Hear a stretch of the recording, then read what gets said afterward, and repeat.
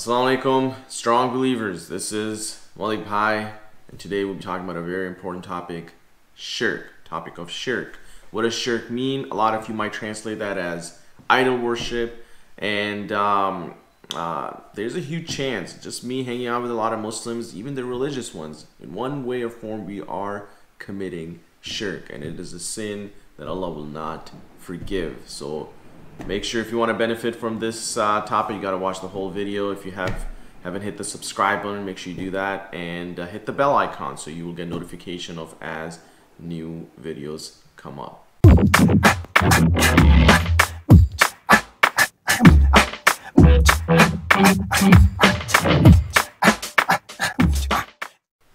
All right, let's get started. What does Shirk mean? We'll get a little bit more detail about it. We'll even talk about minor Shirk and major Shirk.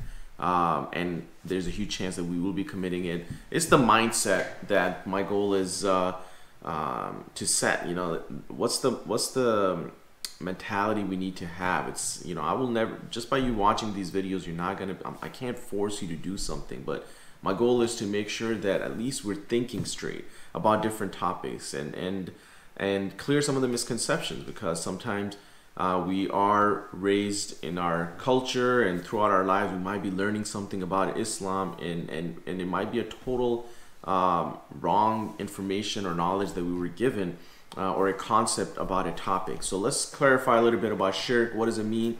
You might think that Shirk is idol worship, and then you'll say, well, I don't have an idol in my car or in my house that I go and bow down to, so I might not be committing Shirk. But what does Shirk mean?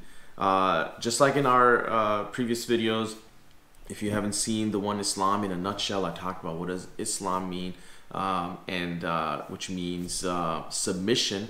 Same thing with Shirk. You might hear the word mushrik. Arabic has a lot of words that are derived from another word, and could happen even in English as well. Let's look at the word Shirk. In the word Shirk, you might hear the word mushrik. A mushrik is the person who commits Shirk. And so what does Shirk mean? It's actually including someone in a matter, in your daily affairs and so on. You're including somebody, involving somebody as call it a partner, right? So when you think about the word partner, and including someone in Allah's his lordship, right, you would say, okay, that is committing Shirk. Now when it comes to worshiping Allah, I want you to understand three concepts, and we'll talk more detail about that in the topic about Tawheed, which is the oneness of Allah. Right now we're talking about anything other than oneness of Allah, because you basically, it's more than one. You got to realize that monotheism, right? Monotheism, it's the English word that we use, is basically having one God. And Christian and Jews claim that they are worshiping one God, but we say that Islam is truly the one monotheistic religion that's out there. It's the only faith that believes in Allah without associating any partners, no basically middle partner between the worshiping Allah subhanahu wa ta'ala, between worshiping God. Most of the people in the world, and I talked about this before, that most of the people in the world do believe in God, including the disbelievers in the time of Prophet Muhammad sallallahu alaihi wasallam. They believed in more than they believed in Allah. They believed in Allah. They believed that He's the one who gives life and He gives death and all that. But they had set up partners. So if you say, I believe in Allah, that's Tawheed, that's oneness of Allah, and yes, He's the one who gives life and He gives death, and I'm not committing Shirk, that is not true. Because then it's the next step. Okay, so yes, you got the concept. Yep, I believe in God. Done. That doesn't mean that you're safe from Shirk. Let's move on. How about His Lordship? Okay, so what that means is when it comes to doing different rituals, different worship, praying for the sake of Allah, you're fasting for the sake of Allah, your actions, right? Let's say you're going to say, I'm going to slaughter this this goat and all for the name of so and so idol. Okay, why? Because this idol is going to talk to Allah on my behalf. And that's the mindset. You know what? I know I'm a bad person. I can't face Allah because I'm scared, and He will never forgive me. So you know what? I'm gonna go talk to these idols, and you set these idols just as an excuse to say, you know what? They're going to talk to Allah on my behalf because you know, I'm such a big sinner. I can't talk to Allah, but Allah wants you to talk to Him directly. We'll be talking more about that in the topic about dua. How do you ask Allah subhanahu wa ta'ala? How do you pray to Him, and so on. So once again, just a reminder, if this is one of the first times you're here, hit the subscribe button so you get notification of the future videos. So shirk is one. So one aspect is in oneness of Allah. You believe that there's one God, but then if you start saying no, He has some partners, that's shirk. If you are worshiping Allah, but you also start worshiping other things as well, that's also shirk. And then the third one is giving some of the powers, right? Like the attributes and that Allah has. For example, Allah is the only one who has the knowledge of unseen, of future. So you go to these palm readers, and this is not just something happening back home in India, Pakistan, or in Middle East, but this is happening in like Wall Street. Now you're talking like some of the most expensive real estate out there. You in major downtowns or anywhere in America, Canada, or in Europe, you will see there are places where you go to and they will flip some cards, they read your palm, and they tell you about future and what's happening in your life and so on. Of course, they're making up stuff, but people start believing in that, and that of course is shirk as well. So I talked about 3 types of shirks. These could be in the form of belief that yes, there's more gods than Allah. This could be in the form of actions, such as you slaughtering something not for the sake of Allah but for somebody else, and distributing the meat to people on behalf of so and so idol. And it could be in the form of words. You could say, I swear by Allah and so.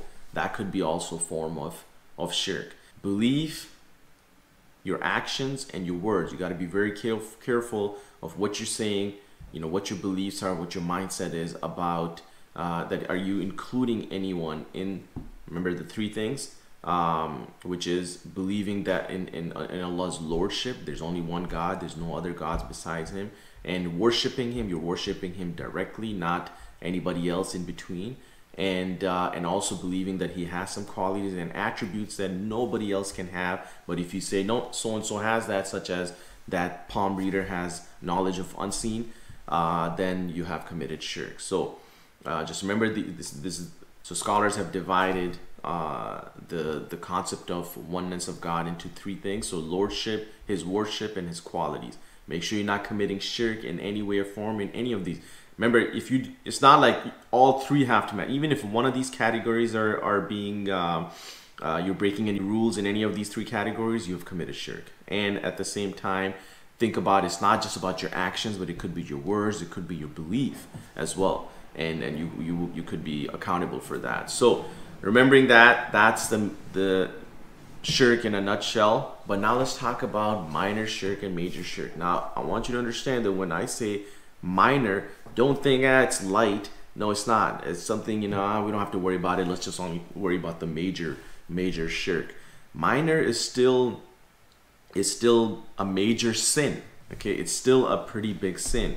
But in the category of shirk, which is so big, some things are considered minor shirk and some things are considered major shirk. So let me talk about some of the minor shirk that you could be doing. Major is an obvious one. You create an idol and you say this guy is going to protect me and talk to Allah, and I'll be saved from his wrath and so on, and he's going to ask Allah on my behalf. That's a major one. But I want you to understand about the minor one, which is not just something happens back home, but even in our corporate life. Okay, for example, hey, oh man, you know, I'm getting late for the meeting. Hopefully the boss is not there. Knock on wood. You hear that a lot, knock on wood. No, that is shirk, because what you're saying is if I knock on wood, all this bad luck will be warded off of me. That is a minor shirk, and it's still a major sin. It's something you're believing that that some guy's not going to show up because you're knocking on wood. You wearing some strings as good luck charm, right? Christians have the biggest talisman in the Christian world is cross, believing that this cross will protect you, and that's something that is of course part of the Shirk category. Believing that if you're driving and guess what, black cat crosses your path, oh, I gotta go turn around because that's gonna bring me bad luck.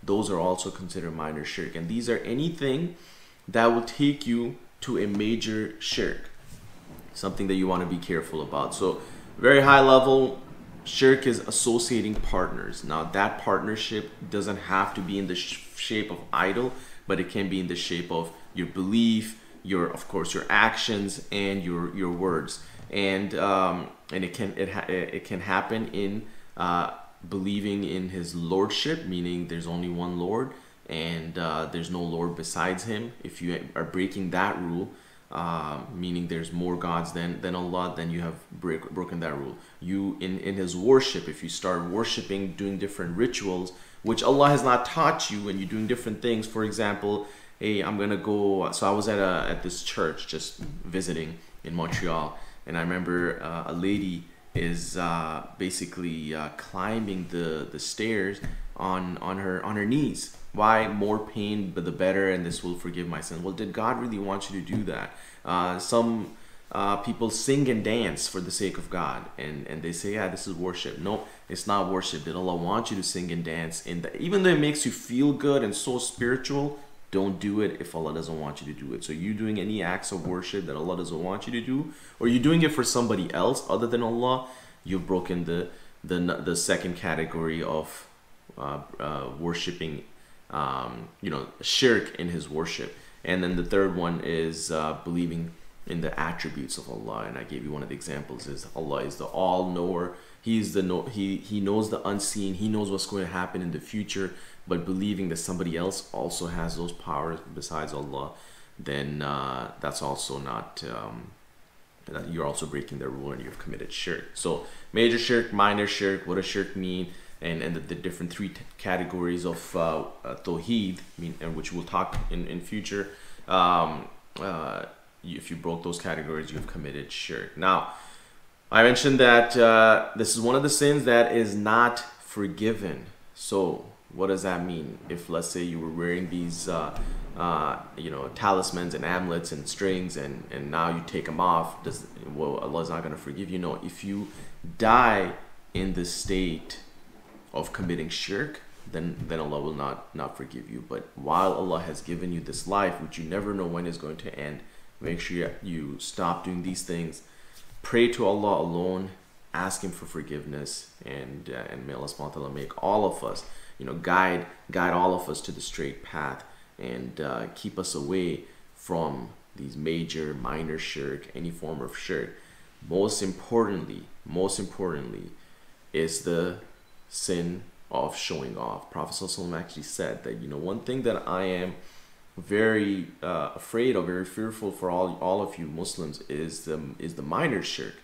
And Sahabas asked, what is minor shirk? And Prophet ﷺ said it is showing off, meaning you doing things to please somebody else. Could be your mom. You know what? I'm going to pray just to please my mom. But no, you should be praying only for the sake of Allah, not for your mom or dad or anybody else. So if you did something for somebody else, even if it was the way Allah wants you to do it, you're praying exactly how you should be praying, but inside you're doing it to show off to others or impressing somebody else, then you have committed a minor shirk. And on the day of judgment, you'll come to Allah and say, look, Allah subhanahu wa ta'ala, I did all this, I prayed, and Allah subhanahu wa ta'ala will say, no, you didn't pray for me, you prayed for so and so. Go to that person and ask them for your reward, and they will not be able to reward you with anything. So let's only worship Allah alone, without any partners, without associating any partners or doing any kind of shirk, major or minor, and make sure we ask for forgiveness, and make sure any action that you're doing it for the sake of Allah. Let's not do it to show off to other people. Do it for the sake of Allah. This is Malik Bhai. Stay strong. Inshallah, we'll see you next time.